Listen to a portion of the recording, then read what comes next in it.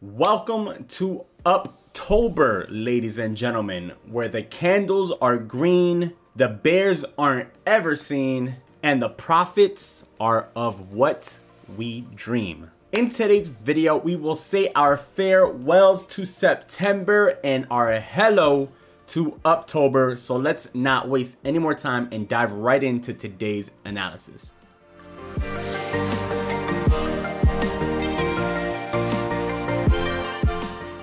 Hey, what's up? Jay here, and welcome to Bitcoin Daily, bringing you guys the best tips, tutorials, and ideas to help you guys become profitable and successful investors. The goal of this channel is to empower you, the community, with the knowledge and resources to get you guys up to that next level. So if you guys are new here, don't forget to subscribe, turn on notifications, and like the video. So it is only right to start off the month with, of course, the monthly chart. This is what we do every month. When we end a month and start a new month, we look back at what happened and what's to come. So you can see here, the September candle ended up being red after 2 months of green candles. Of course, before that, we had the 3 months of red candles starting in April all the way down to June. So you guys can see here that September we opened up at $47,120 and we ended up closing the month at $43,829. So that was a drop overall of about 7% in September for Bitcoin. If we look at the overall total market cap here, you see the same exact thing here. You see that we were down about 7% on the month of September, but do not worry guys, because in October we are already up 8.5% in total market cap. In Bitcoin, we're already up over 9% today.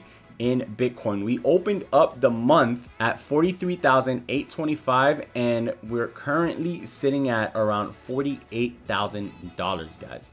So remember, in August, we made a video talking about how September could be a down month. Remember, we can never predict these things. We just take historical data and then, give it to you guys and try to come up with probabilities for the future, right? So in August, we told you guys September could be a down month. What happened? It was a down month.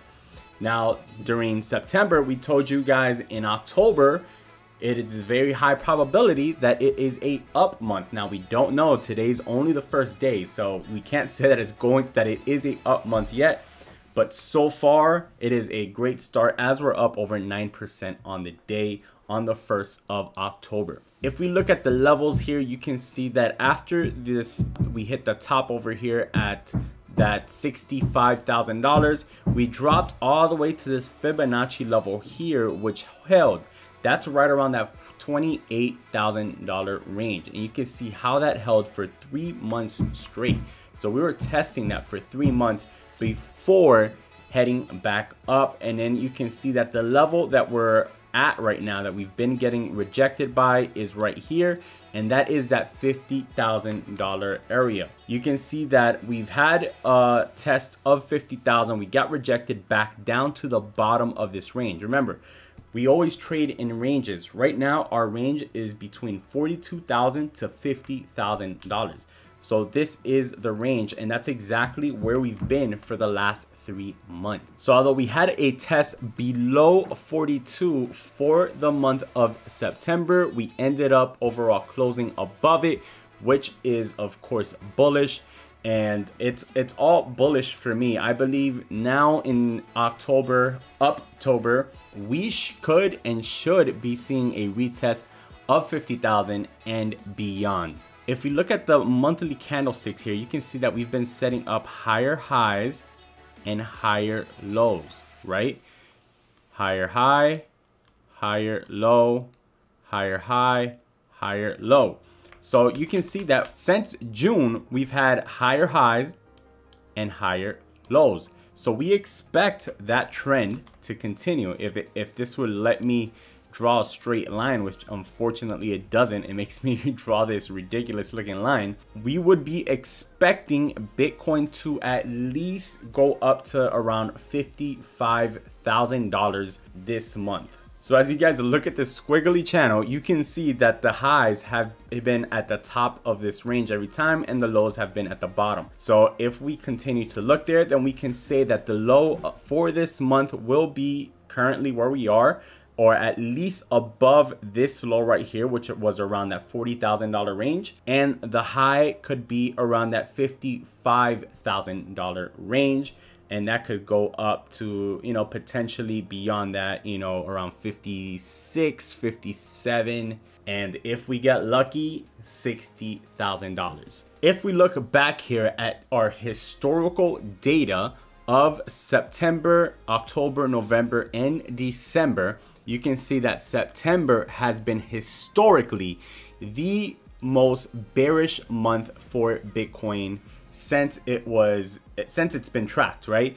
And October and November has historically been the most bullish months in Bitcoin. So when you put this data together, along with this data together, showing that we're getting higher highs and that we're in a ascending channel to the upside, it all points to the same story, that we should be seeing prices go up higher this month and for the rest of the fourth quarter into December. Now, how high can we go? That we can't say. There's no way to ever actually know that and be able to predict that. We can just kind of look at, you know, what's happened before and what could happen in the future. You can see here, last October, we went up 28%. Last November, we went up 42%. And last December, we went up 47%. So not saying that that's going to happen again, because those were really, really big rises in Bitcoin from a much smaller amount of value. But if we were to move that, you can see that in those 3 months, Bitcoin went up over 170% last year. If we grab this and move it at its current price and say that Bitcoin would do the same thing that it did last year as far as movement, now you'll see that now it's not 170%. Now it would be around 42% of a move because of the price difference. So that would kind of put us right back at our previous all-time highs right here at that $62,000 to $65,000 range. And I really believe that if we get back to the previous all-time highs, that we're probably going to break it. So, you know, although this is showing a 42% move, I think that we can definitely see a move beyond 42% into at least the $70,000 to $80,000 range. If we get some big catalyst type of news where there's another big company that's adding Bitcoin to its balance sheets, Tesla picking Bitcoin back up, things like that, then I definitely could see Bitcoin hitting $100,000 by the end of this year. It is not out of reach. It is still a long shot, but it is not out of reach. If we take a look here at Ethereum, you can see that it's pretty much the same chart. Ethereum, for the most part, follows Bitcoin. So that's something that we have to always kind of keep in mind. Ethereum, for the most part, follows Bitcoin, and then every now and then it deviates away from it and either moves up really big or moves lower. But usually it's when it deviates away from Bitcoin, it's because it's moving up a little bit more while Bitcoin kind of stands still. Now you can see that Ethereum on the month of September was down about 12.5%. Like I always tell you guys, Ethereum's movement is always going to exaggerate whatever Bitcoin's movement is.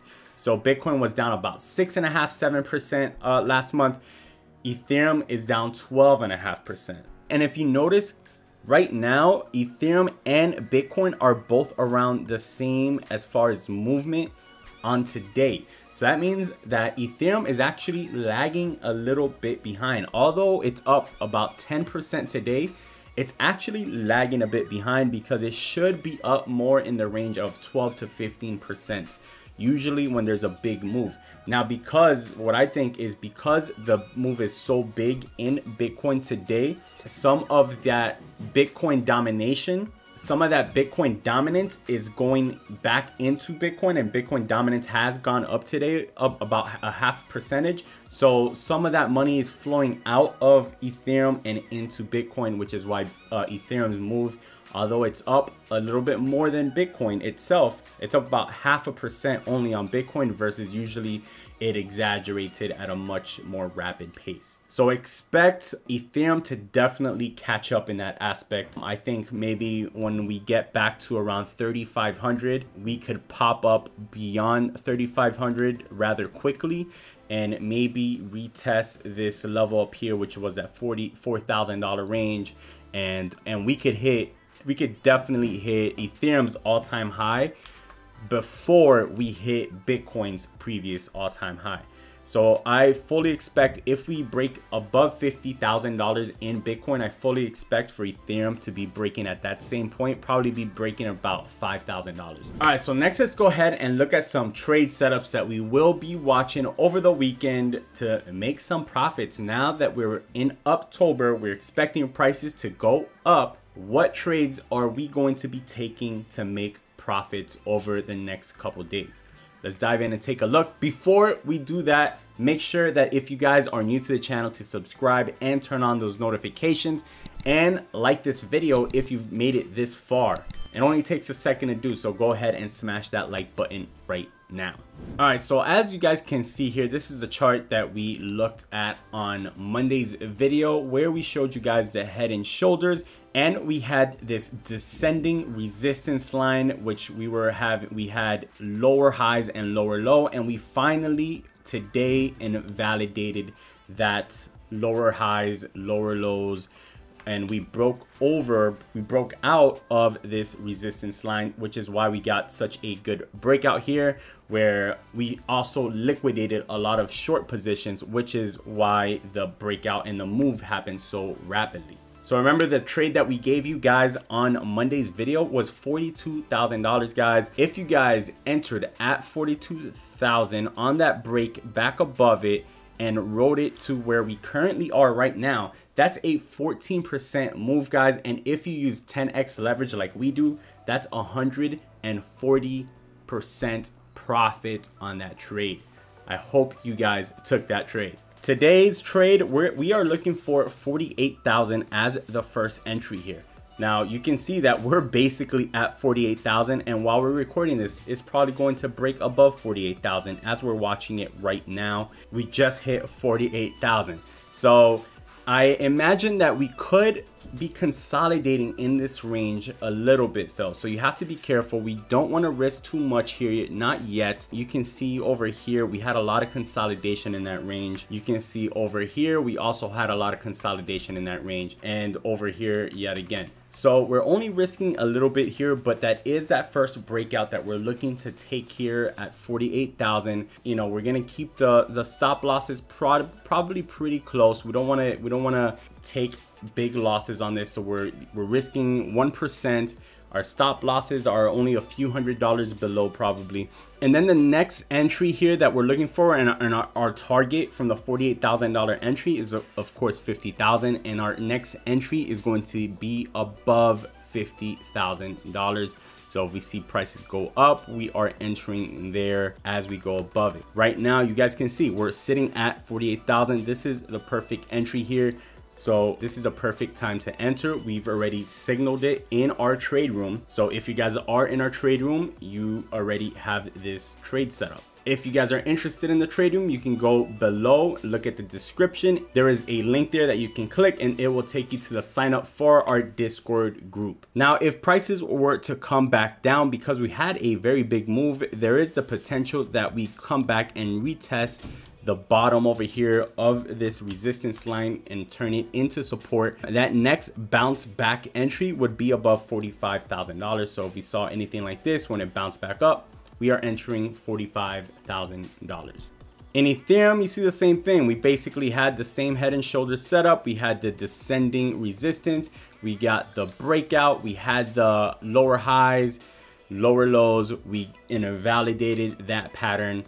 So now we're waiting to try to get back up here to invalidate this head and shoulders pattern. Now the trade setup that we gave you guys on Monday's video was an entry above $3,000. If you guys took that entry, that's up about 10%. If you use 10x leverage like we do, that's 100% profit on that trade, guys. Congrats to those of you who took it. And anyone who took this one, the bounce back entry at $2,800, that went up 17% from the $2,800 mark, about 17.5% with 10x leverage. That's 175% profits on that trade.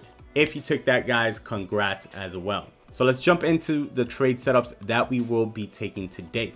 Dips provide opportunity, guys. When there's dips, instead of being scared, you should be setting up these trades to make profits on the way back up. So the first entry that we're watching is, of course, 3,200. We would like to see, not that we would like to see the prices go down, but if the prices were to pull back, when we get a bounce back over 3,200, that's when we would be looking for entries there. The very next entry is going to be here above this Fibonacci level. You can see that last time we broke above there, which was that 3,500 area, we had this big 11% candle on the daily. So we will be looking for something like that again this weekend. A break above 3,500, we are entering trades there. And of course, if we were to fall back down to the 3,000 level, we are looking for bounce back entries at that level yet again. So that's pretty much it for us, guys. We've covered everything we wanted to touch on. Hopefully you guys enjoyed this video. If you did, don't forget to smash the like button.